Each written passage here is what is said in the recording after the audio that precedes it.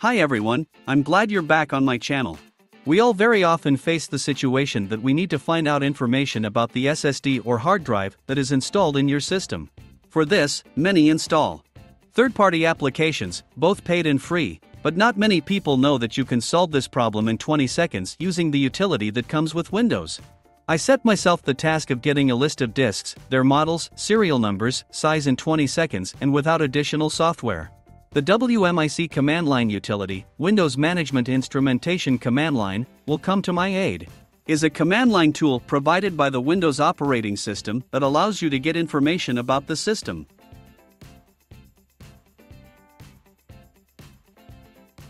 To get started, launch the command line, PowerShell or terminal, whichever is convenient for you.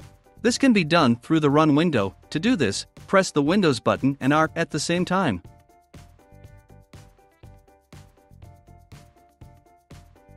Now repeat the following command to yourself, which you see on the screen, as a result of which you will instantly find out the number of disks, their models, serial numbers, size. In fact, you can get many fields, there are more than 20 of them. For this you can shorten the executable command to this format: make disk drive get.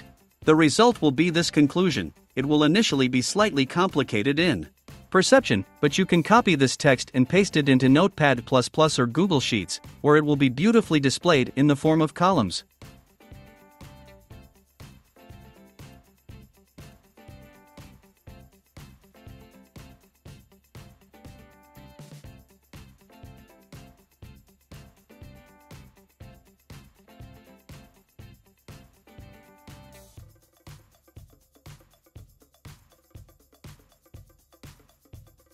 I hope that you can now easily find information on SSD and HDD drives. Thanks for watching, give it a thumbs up and subscribe.